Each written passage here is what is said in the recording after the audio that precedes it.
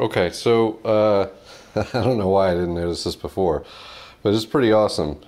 So I just updated to the latest version of Grblhal tonight, and I hadn't really tried the Bluetooth functionality before because I was just messing with this external MPEG encoder stuff.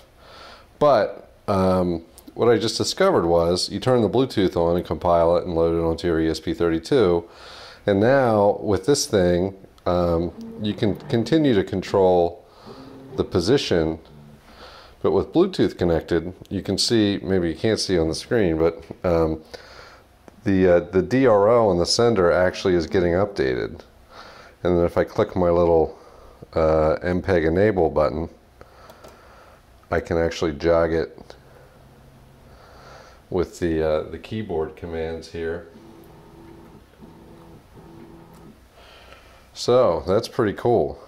Now this doesn't do anything at this point until I turn it back on. And now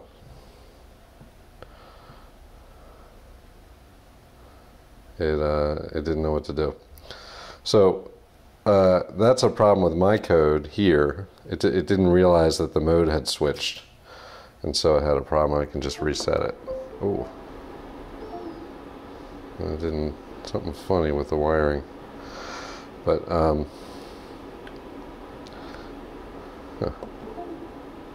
Try that again.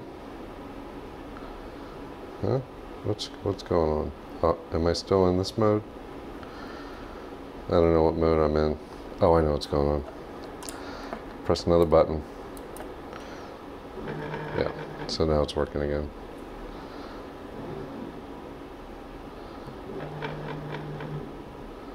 So yeah, that's that's pretty cool. So, you know, I was thinking a whole bunch of stuff, but anyway, that's pretty cool. So if you like it, let me know, hit the like button. If you want any more information on this, just leave a comment down below.